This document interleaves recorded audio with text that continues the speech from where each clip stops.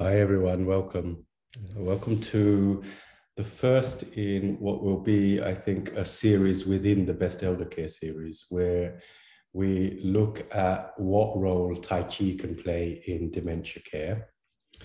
You may have seen before the session that I sent out an email with an article that Gary and I had put together, where we just paint a picture and kind of try to outline the landscape where there's a wide array of research experience, of course, or in the area of Tai Chi and just health and healthy aging well. Then there's another body of research which is looking at use of Tai Chi, the role that Tai Chi can play in helping people in the early stages of dementia. So there's an example in the article where we have an embedded video with a researcher from the UK explaining the story, the experience of what they have seen using Tai Chi in adult daycare. Today, what we're going to focus on I feel really fortunate that Gary Irwin-Kenyon will guide us through, I think, just his experience and in that last stage that's outlined in the article, which is, the continuation of somebody's life story for some people, the piece where we'll be looking at Tai Chi and memory care. Gary has had, I would call, illustrious career in academia, is an author, Tai Chi teacher and gerontologist, and one of the pioneers of narrative gerontology. And I think that his career has left a lasting impact, because what I hear is, see also, is that this work around narrative gerontology is being picked up by other people and is getting a little bit of a life of its own, and is becoming part of other curricula. Whereas I think he and Bill Randall at St. Thomas were really pioneering this space. So as I hand over to Gary, what I think before we go into the Tai Chi part, what I think I would find valuable is if you could just share a few words around what is narrative gerontology, what's the idea behind it, and because of that will tie into the Tai Chi story, but I think that makes maybe a good starting point for us. Okay, thanks, Razib, and welcome everyone. I'm Gary Irwin-Kenyon, and yes, what narrative gerontology, excuse my voice is a little hoarse this morning. What narrative gerontology is about is really stories and looking at our lives as stories. So there's, we do different ways of introducing this topic. For example, you can look at your life from the point of view of different themes. So perhaps we would say family, or work, or health, or religion, or spirituality. So those are themes that we could say are in our stories, the story of our lives. You can also look at your life, and with students, we introduce the idea that try to look at your own life as a story with the pieces of a typical story, which are, as you can imagine, would be character, plot, setting, those kinds of concepts from a story, from what a story is, and apply them to your lives. So in addition to the themes. So plot, for example, we could say, well, there's something going on. There's no good story. I was listening to Eckhart Tolle yesterday, and he was talking about films. And he said, really, there are 3 words to describe any film: something goes wrong. And then he went on to talk about human lives and our lives as something goes wrong. There's always some kind of activity, not that everything's wrong, but that there's always activity, plot going on in our life stories. And we might gain something by looking at our lives as a story. Another aspect of this is that those of us who are into narrative gerontology would say that these stories, we don't just have a life story. Many of us will say, oh yeah, that's the story of my life. I have a life story. But we would say you are that story. So the idea there is that we understand our lives, the world, and other people really on the basis of a story, if you think about it. Now you can really get drawn into this and you start seeing everything as a story, but that's possibly true. Even books that we read, like the Bible, other spiritual books, could be seen as a story. You could even see a scientific theory as a story because someone designed it as a story, and then it becomes something we use. So the idea is that these stories are very fundamental to who we are. Now, narrative care is really the practical extension of narrative gerontology. And by the way, there is a literature, there's other resources that you can go to learn more about narrative gerontology. As Rosie mentioned, Dr. Bill Randall and myself are co-founders of much of this work. Not alone, but much of it was our work. And so you can find that on our websites, more connections to that literature and those insights. So narrative care is the practical extension of narrative gerontology.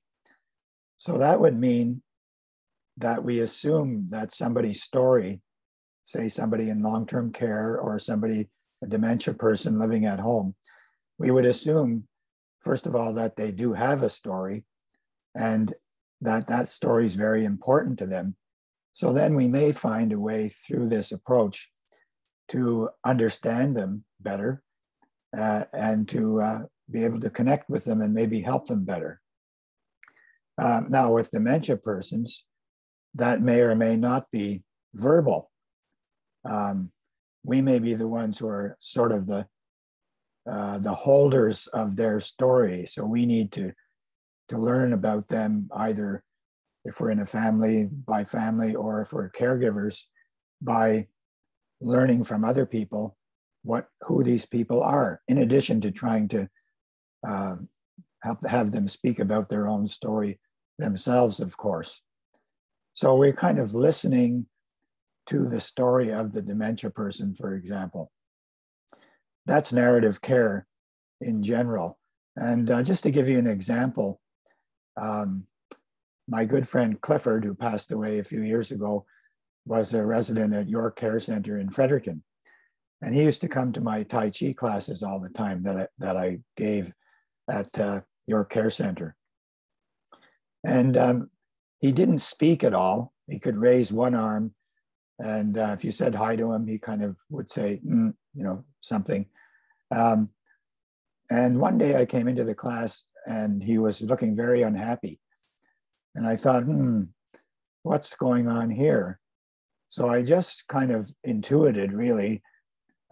He was sitting at the back of the class, and I went back and said, Clifford, I think you like to sit in the front of the class, don't you? And he just grabbed and squeezed my hand. And I brought him to the front of the class. He was happy. And from then on, he kept coming to every class and everything was fine. So that is a form of, I go on here to speak about Tai Chi as narrative care. So that's not a verbal use of narrative care, but it's trying to listen to and understand somebody's story.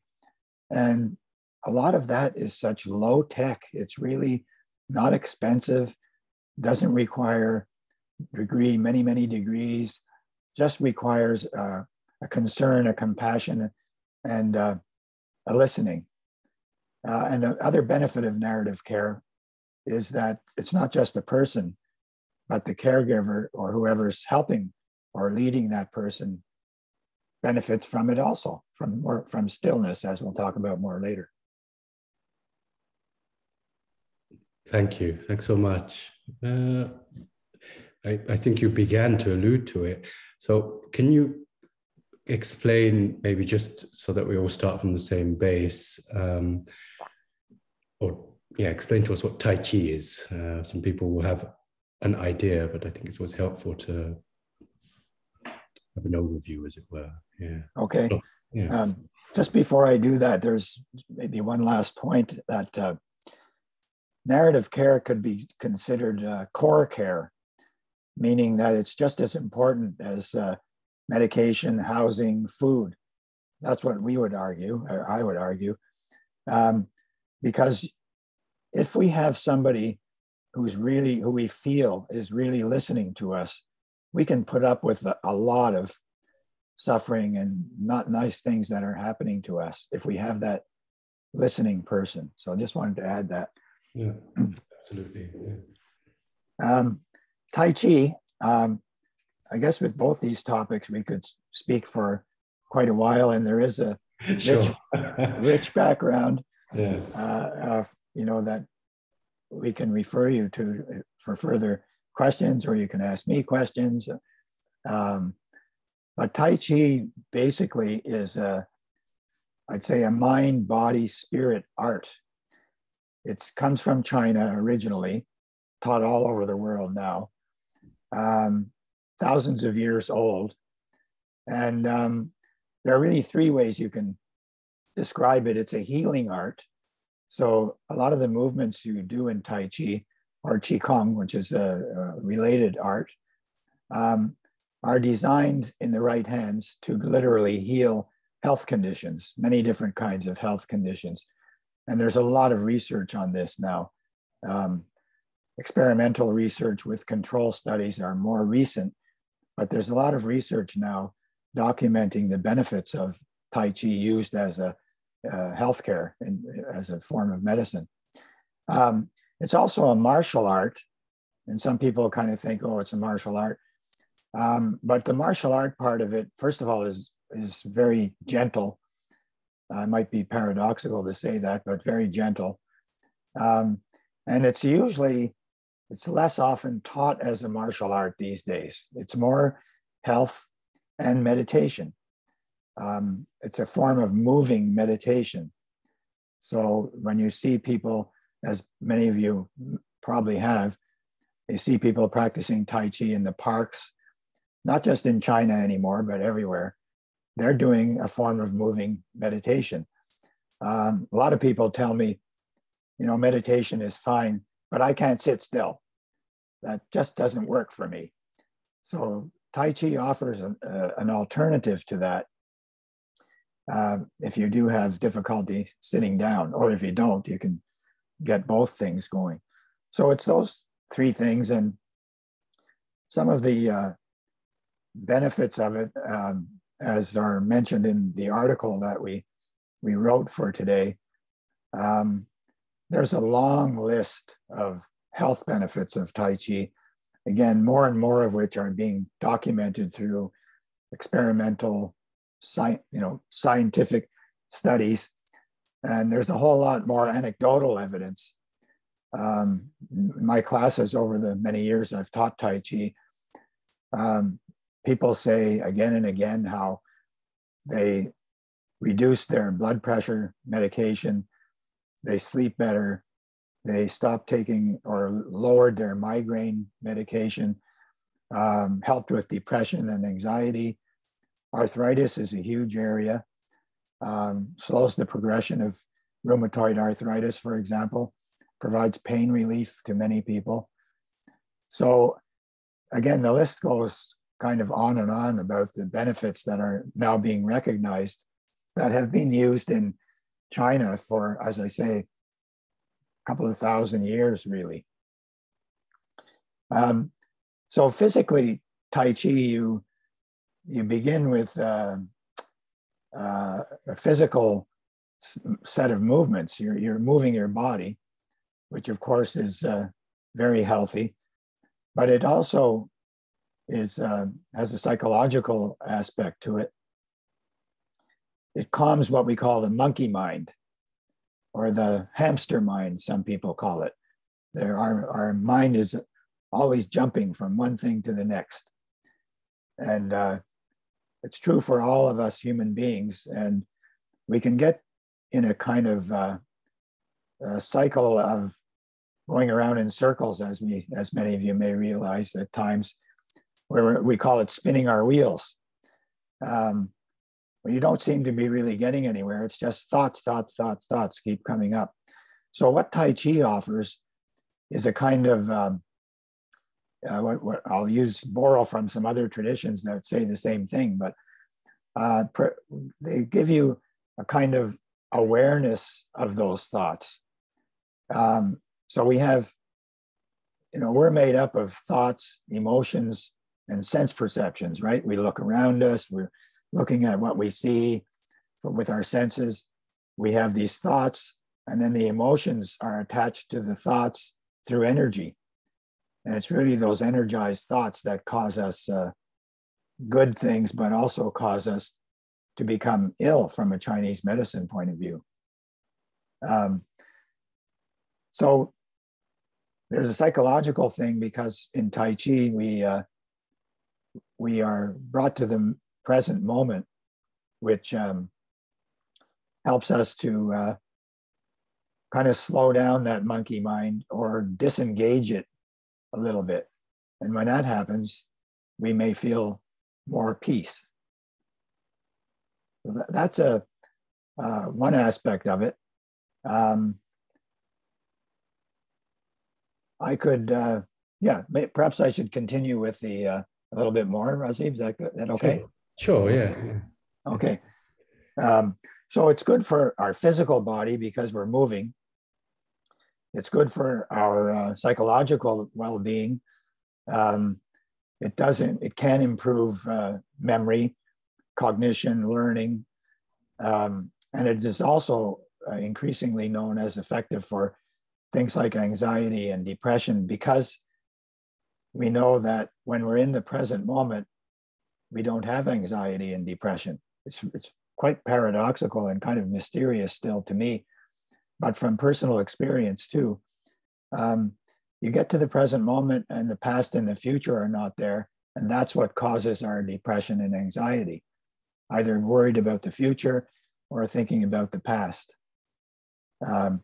So Tai Chi is very helpful in that way as well. Then there are the spiritual benefits of Tai Chi. And the spiritual means here, sometimes people think, or people ask, is Tai Chi attached to a particular religion? Some have even said to me, well, if it is, I can't practice it because it goes against my other religion. That's not really true.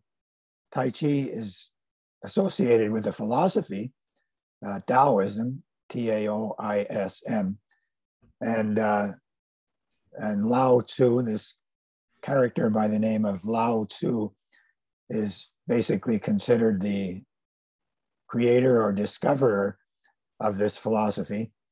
And what that is really more a way of life. It's his little book is just a series of statements that give us guidelines for a healthy, good life, physically, mentally, and spiritually. And then Tai Chi, of course, has kind of downloaded that into some specific guidelines for the actual practice of Tai Chi. So the spirituality is really about this awareness. You come to the present moment, you become more aware of where you are, and that automatically helps to slow down give your body benefits, because Tai Chi is all about relaxing the joints and softness and slow movement. So we end up giving ourselves a break, you could say, by practicing Tai Chi. And to do that, from a Tai Chi perspective, we say that Tai Chi is about chi, about energy. So the word Tai refers to gateway or vehicle, and Qi refers to energy. So from this perspective, we all have energy in us. We know that from science now, right? That we're not just made up of blood and ligaments and muscles. We're also made up of atoms and molecules, apparently. I haven't seen those in myself, but we are made up of that. So this energy permeates the whole universe. And these folks have known this for a long time. So the Qi is already there, but it's blocked in most of us by tension. So, and we feel pain because we're blocked. We have tension. Either there's too much energy going to a certain part of the body or not enough. So by doing Tai Chi, you're relaxing, releasing that energy that's already there.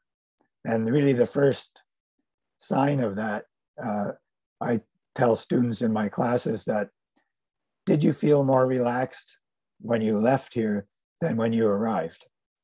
And most of the time they say, well, yeah, I've never felt like this before, or I definitely feel more relaxed. And I said, well, there's the first step. And that's really what you just go from there, continuing to practice, continuing to relax and continuing to feel better and better. It does require a bit of letting go of control. So there's no, as an art, I mentioned earlier, it's an art form, and it's really your own art form. It's your personal, your body, your mind, your spirit. There's really no place to get to, as with any art form. You keep learning. Musicians, painters, writers, you're always improving on your art. And it's the same with Tai Chi. You just keep showing up and you go home and you say, oh, well, I got a little refinement of this move, or I learned this about my breathing.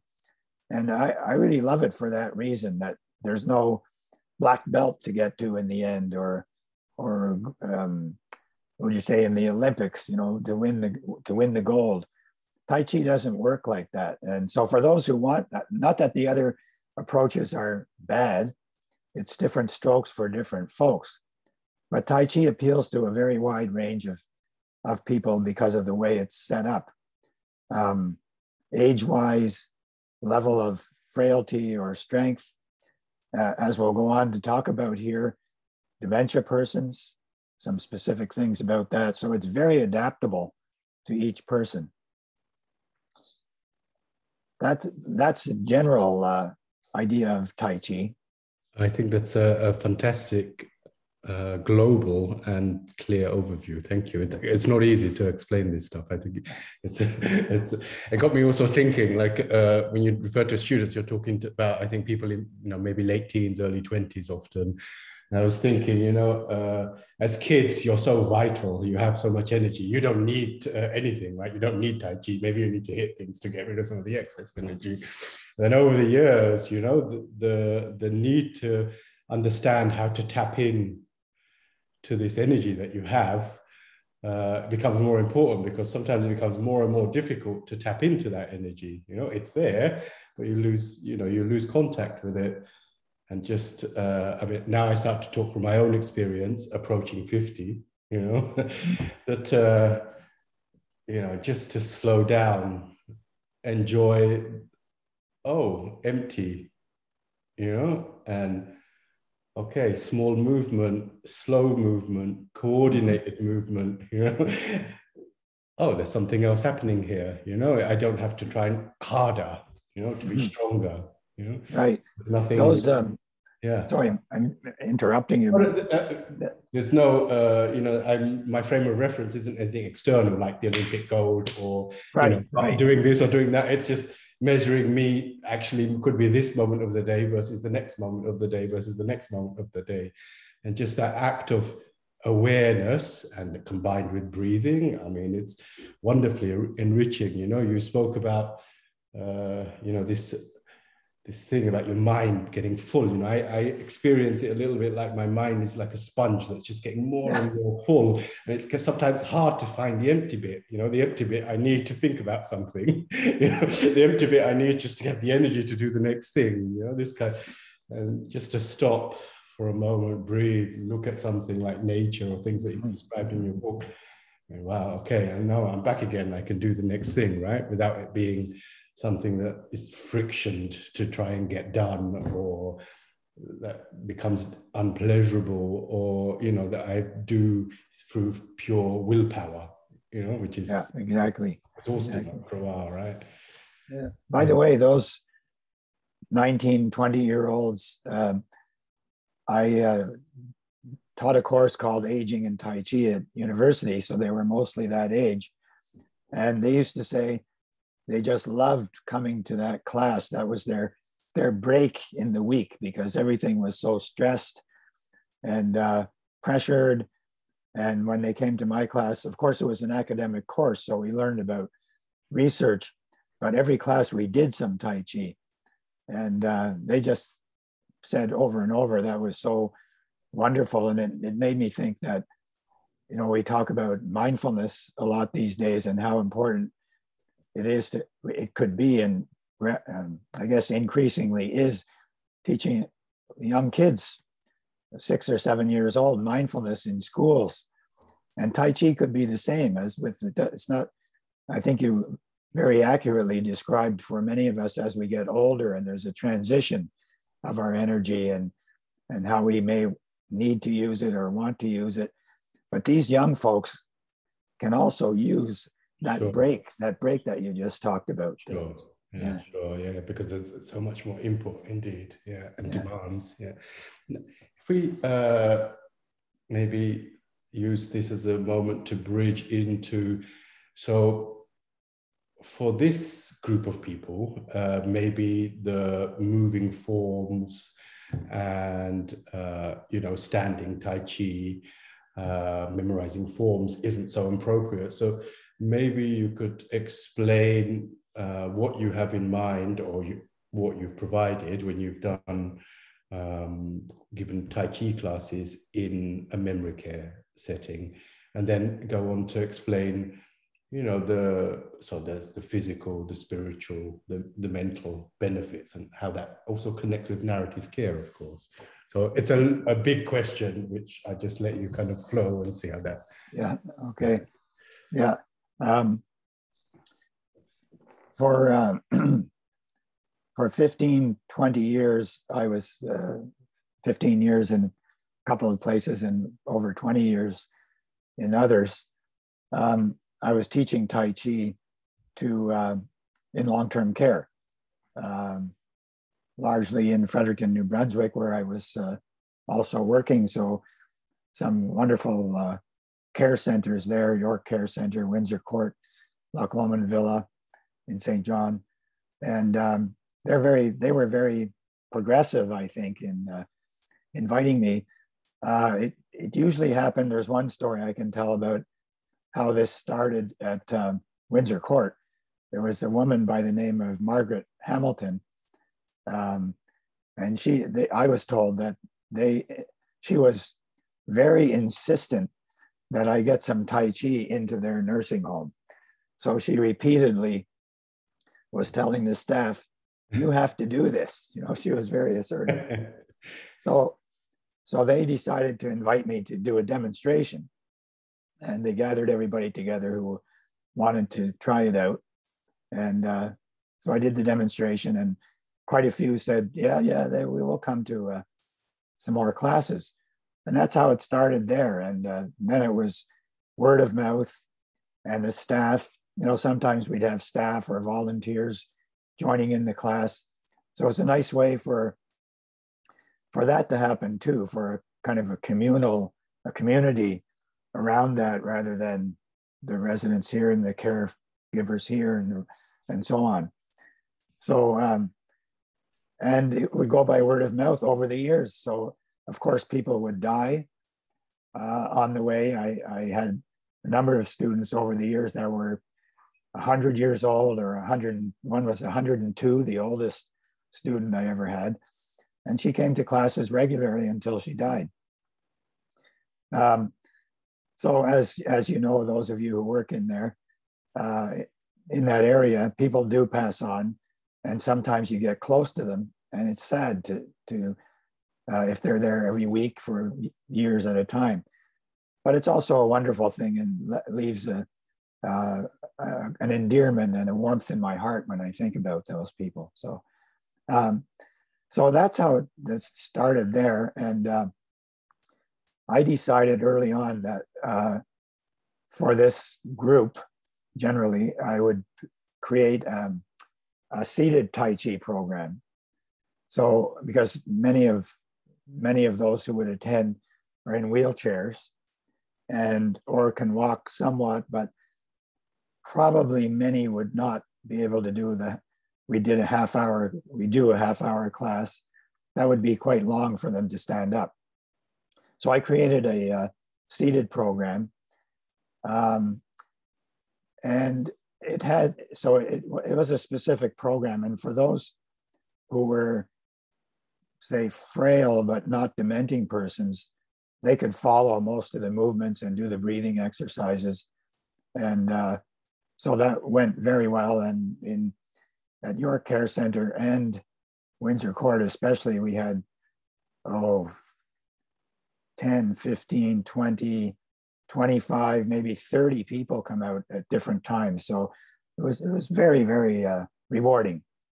And then at some point, I was asked if I would be interested in doing a class in Birch Grove at York Care Center, which is the dementia home.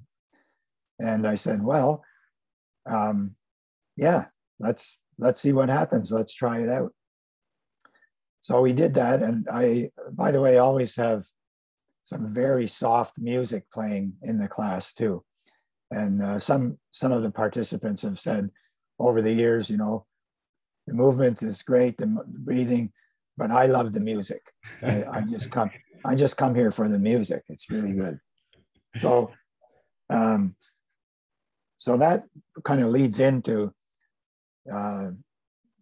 talking about this dementia, the dementia group, Tai Chi and narrative care,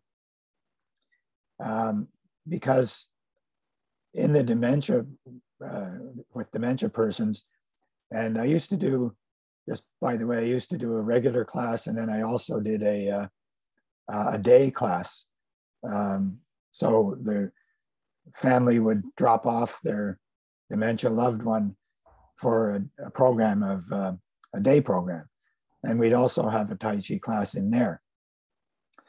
So their folks are at different, Razeb was mentioning, there's some work has been done, Tai Chi with dementia persons at earlier levels, earlier stages. Well, I would be working with some from earlier stages and some not in earlier stages. They were further along. Some didn't speak, some didn't move very much. But they would come to the class, and first of all, I guess the most dramatic effect that the staff used to point out to me is that these folks would sit still for half an hour, and they're used to moving. Most of them just moving all the time. So the fact that they could come and sit quietly for half an hour was huge, and also helpful to the staff that would happen. They almost, well, they told me they had a break as well. And if they followed the class, they had another way of learning some good stuff. So we could start moving into kind of stillness talk, narrative care, stillness, and Tai Chi. Those, I would say, it's kind of a stillness practice and a stillness moment where the residents and the staff and volunteers would all benefit from this.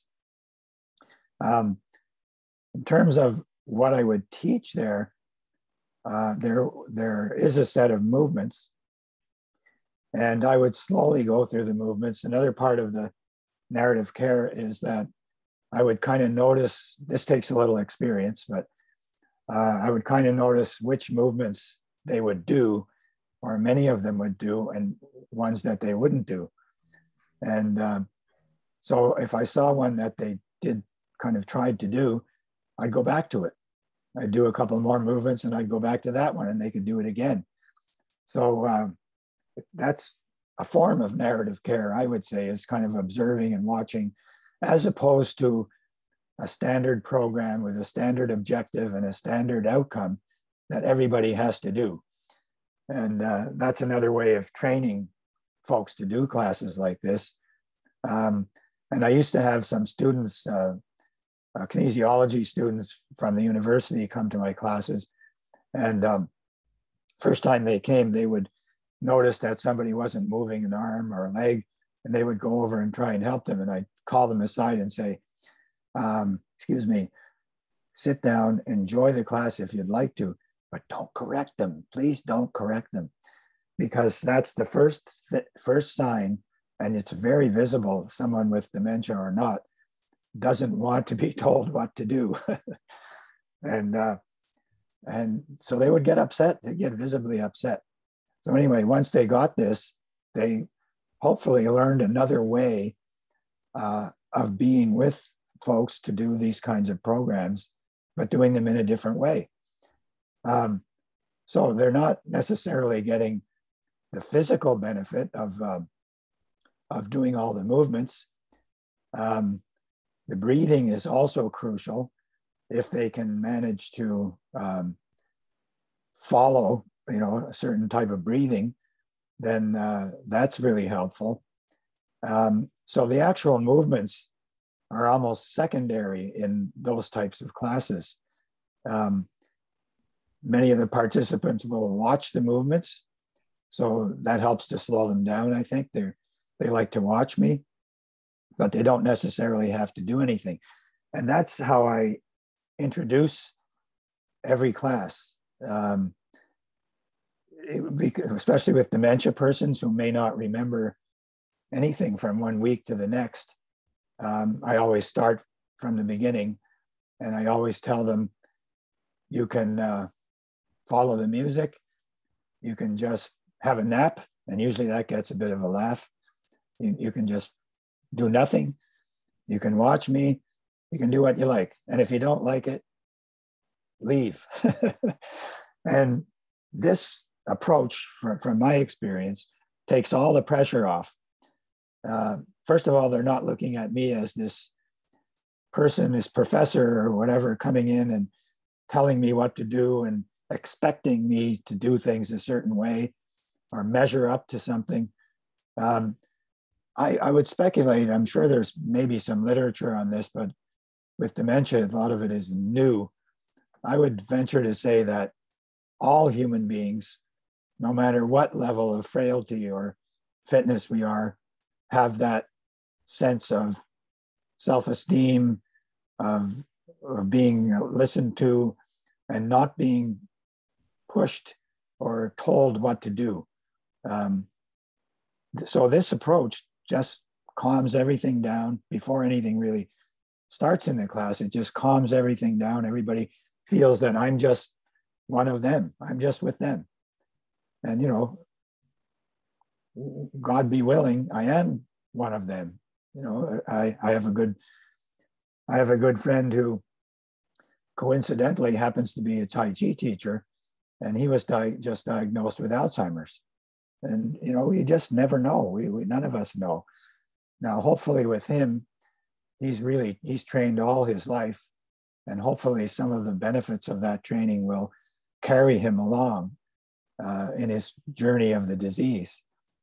But I'm just suggesting that could be me next month, next year. I have no idea. So I just have this sense of connection with these folks. And I think they feel that. I think if you're able to, as somebody leading a group like this, if you can get that feeling, you're away. You'll be doing fine.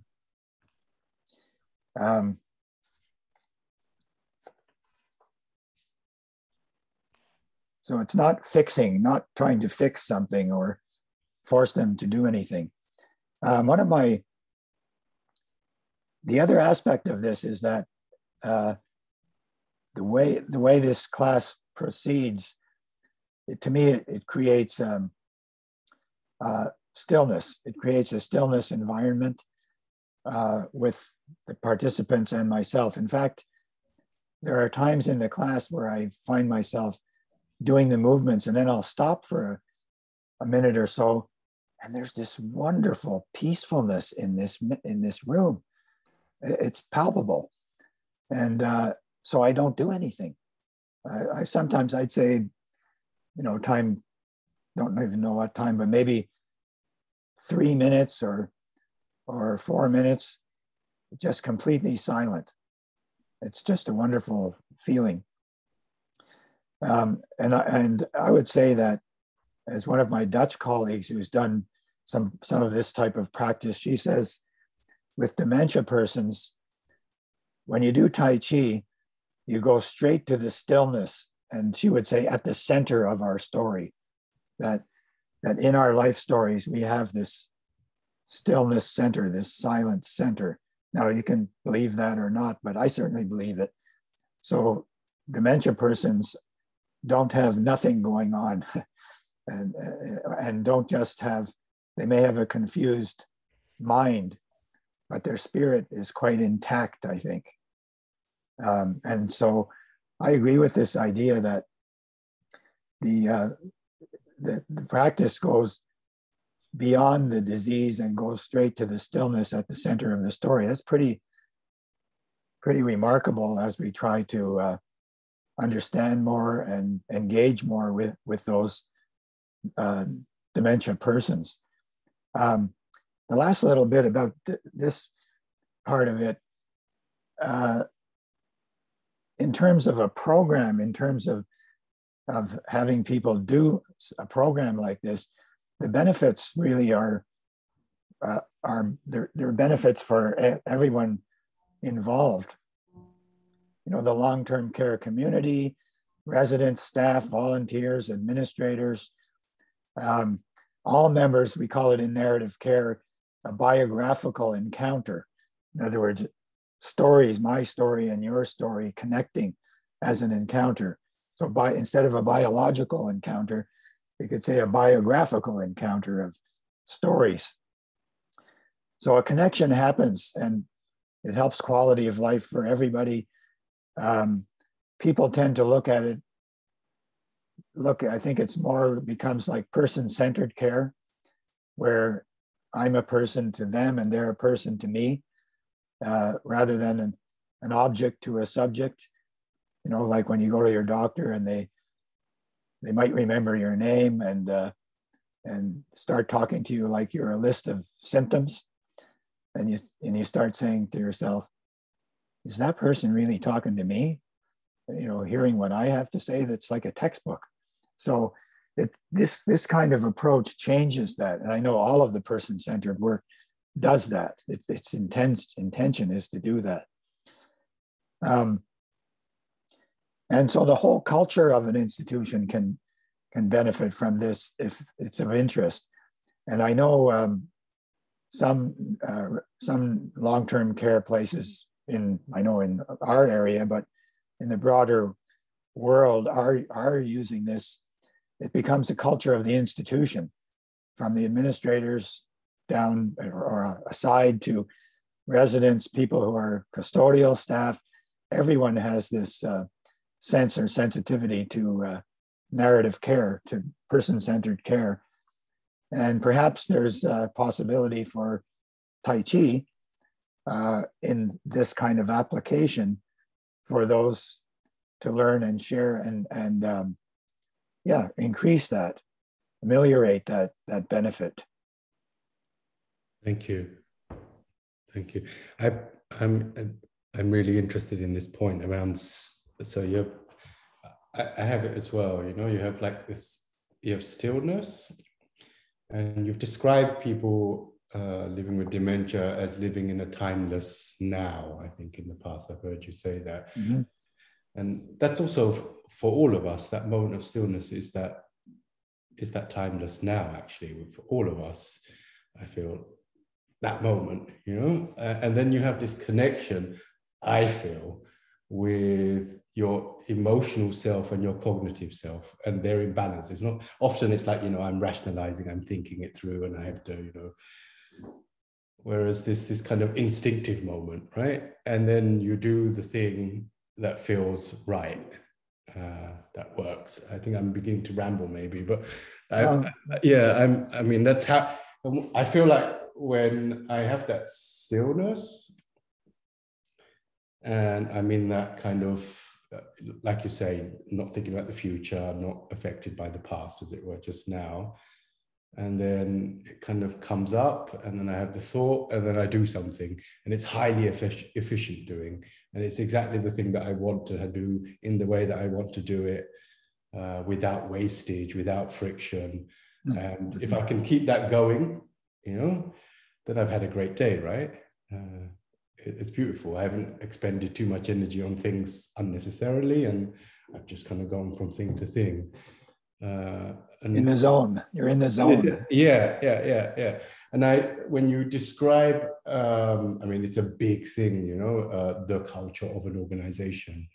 Every person's own character and culture is already like such a complex thing.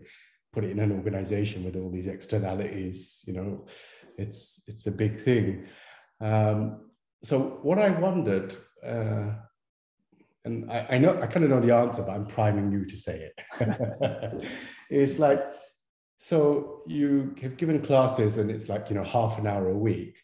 What if, say, the people in the organization had some of the skills, like you say, it takes time, to understand how to use it as a narrative tool, maybe, were able to give, for want of a better word, guide, maybe is a better word, a Tai Chi or a Qigong moment throughout the day. So rather than half an hour a week, people could try to use these tools throughout the day. I mean, it's only by doing that you actually embed something, right? Could you see that being possible? Oh, yeah, I think it's very possible. I think there would be a certain number of movements to learn and some sense of how to do those movements, Tai Chi style, without being a master. You don't need to be 20 years in Tai Chi to learn how to do these movements basically. And then if the person who's leading or coordinating it just had this sense of quiet, you can learn that not to have expectations from the participants, not to appear like you're, as I say, improving them or fixing them or making them feel that they don't, especially with dementia persons, as probably those of you in the audience know very well, you can be very sensitive to what you can't do anymore. So that if a person is leading a group with those kinds of feelings and assumptions and is comfortable with a little bit of quiet and not expecting this or that from the group, then yes, definitely, I think with some practice and some training, we call it that, sensitivity to it, that could be possible. And then that would be wonderful, because rather than lately no one's been able to do this anyway, except by Zoom, unless they have somebody maybe in their situation already, or institution already. But otherwise, I think those would be the basic. There wouldn't be, in Tai Chi, they have many movements in the traditional way of doing Tai Chi, but over the years that's changed quite a bit in Tai Chi too, because there was something like 108 movements, and many people these days say, "What? Do you think I'm ever going to get to that?" Now they probably could, but they need something more manageable, at least to begin with, to get the idea. Sure. So this would be manageable, I think, for those who would have a sense of wanting to do that and wanting to connect with this form of narrative care and stillness. Yeah, yeah. I mean, what the reason I mentioned, half an hour a week, and then this idea of embedding it in an organization is, of course, there are many times within the flow of each day where we can all benefit from stillness. We can benefit from taking a moment to take things in, observe what's going on. I've been in quite some nursing homes, and the moment that the shift is changing, sometime mid-afternoon, often say, or those moments before dinner in the evening can be quite some moments of unrest, because there's just a lot's going on too. Maybe then the vibe just suddenly shifts, right? Or people are getting tired. And I think, if every day for 5 or 10 minutes, even then, so it's not even 30 minutes, people in the team have the skills to do some of these things, it can be wonderfully helpful, just because then the dinner experience is better for everybody else. That shift change is much more frictionless and smooth, and not a moment of unpredictability or and so, I mean, what we're then talking about is the team who's involved on the work floor, therapeutic activity professionals, personal support workers, maybe RMs, LPNs, registered nurses, licensed. Yeah, I mean, this is the team that we're talking about. Yeah, I think it's very all you need, as you're pointing out. All you need. I just heard something from Harvard, where they do a lot of research on all kinds of things, and they were saying a practice that can reduce your stress, they say, by 30%, is by doing 10 deep breaths every hour for the day. Oh, yeah. Just go somewhere and do 10 deep breaths. This kind of program can be that way with, there's one movement that I usually recommend if you don't remember anything in the class is, I don't know if you can see me here, but just raising the palms, breathing in from below, turning your palms over, breathing out, letting your palms float down. So just that one movement, you're breathing, your mind is gently coordinating movements. So there's a cognitive thing going on. And it helps with that combination of things of coming to the present moment. You're getting the stillness, the potential for feeling some stillness right away. Yeah. So as you're suggesting, you can go to a closet or over in the corner somewhere, yeah, and even 2 minutes, 2 or 3 minutes, you could do something like that. I'm glad you raised that, because just doing a very short practice like that, but doing it fairly regularly, you'll progress. You'll feel better and better. It's it's plugging yourself into that space on a regular basis, and it does it on its own. That's all. You just need to show up. That's what I talk a lot about in my book. You just need to show up. Yeah, indeed. Yeah. Well, because I mean, you experienced something, and then I wanted to understand, well, how does this relate to all the scientific stuff that I know, as it were, Western science. And it seems quite simple, right? You breathe, and just by doing this coordinated act, you're in this moment, and you're actually triggering and connecting with your nervous system and triggering your parasympathetic nervous system. It's your core physiology that you're just calming and coming into a kind of a rested state, right? That's I'm even putting these definitions on it narrows it, but it makes it also somehow concrete, maybe to some people. Yeah, that's true. There's an increasing amount of neurobiology and the chemicals that are you know, this type of stillness practice activates our frontal cortex, our kindness, compassion, nurturing part of ourselves, in contrast to our animal system, which is based on fear. And many of us have fear. And so by doing these practices, we are activating those neurotransmitters and all kinds of things. I don't know them all, but oxytocin in the brain that creates this calmness and can by itself calm certain illness conditions and health conditions and make us feel better and better. So yes, glad you pointed out, because I'm not familiar with a lot of that, the details of that research, but there is more and more out there documenting that from a physiological perspective. Indeed, yeah. And I mean, effectively, what you're saying is what you've experienced and others experienced with you is that this works also for people with dementia, living with dementia. That's actually a simple point, right? It's a continuation of the story of something being effective, helping you to exactly a more qualitatively better life. I mean, that's essentially it.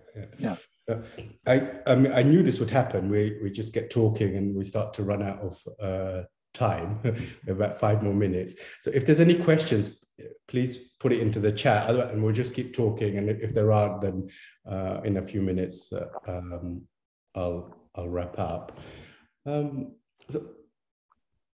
So, I mean, we've talked about this, and I think we have come to the conclusion that we would like to work together on a pilot, or maybe even a series of pilots to get it ready properly, course for, say, to begin with, we just target it, therapeutic activity professionals, to see if you could transfer some of your knowledge and just get the ball rolling. So after, I think in a week or so, once we've had a chance to just edit and timestamp this video recording of this conversation, along with that, we'll send out a form with some more background and an expression of interest for anybody that wants to take part in a pilot on a course. And we haven't talked about it, Gary, in terms of specific dates, but maybe, I mean, the spring and summer are coming. We should just enjoy that this year, a little bit more COVID-free than other years. But then maybe a first pilot starting around September. Does that sound okay to you? Yeah. I mean, that's great. Great timing to have the summer and think and or not think. Feel and let it all crystallize, and then just okay. And I had this, usually if you want to introduce something into an already existing space, which is almost every space, the question is, but we have something, or don't we have something that does this already? Do you have some thoughts on other tools that people might be using now as tools for stillness, then, just for and narrative, I think, maybe. I think like music therapy, that's a great way for, and I've talked in passing to a couple of music therapists, and they use some of the same language, that there's a quiet space created and folks calm down and feel better. And a couple of them even said it is like a stillness that happens through music. Music is, well, as we know, is very powerful. So that would be one approach. And then I think again in the Netherlands, I've had the pleasure of learning quite a few things from what goes on in the Netherlands. And there's a colleague there who does storybook work. So they help the dementia person to put together a storybook, perhaps with the family, perhaps with, actually that's done at Daphne Noonan has been involved in something like that too. So, yeah. but that's another way of their folks will focus to their ability, but there's no pressure. And if the materials are relevant to the person, they will be able to do things to some degree or another, or just appreciate being there in the process of doing that activity. Drawing or painting, again in the Netherlands, I had a colleague who used to, and these were folks who were not in the beginning stages of dementia, they were further along, and they would be encouraged to just draw. Perhaps there'd be an object to draw, but it really didn't matter. They would draw whatever they wanted to draw. And again, I was there for one of these classes, and again, there was this sense of calmness, and the teacher knew what she was doing too, and that was again kind of a stillness environment created with any of those kinds of activities. Yeah, thank you. Yeah. No, I'm going to suggest that we wrap up, if that's okay. Here today is King's Day, so it's a national celebration, and people have been locked up on King's Day for 2 years now. This year, I don't know how to mute a couple of times because people are going by on boats and the horns are going off, and it's quite fun. I think I'm going to jump in and join myself. Yeah, it's a lot of fun. Yeah, really. Yeah, it's a great celebration. Gary, thanks so much for your time and just the considered way that you explained so much of this stuff. I mean, we've talked about this before so many times, this topic, over the last, I don't know, coming up to a year now. But each time I'm really affected and touched by how you authentically you explain and connect with this. It's really, I find it touches me. Oh, thank you very much. Yeah.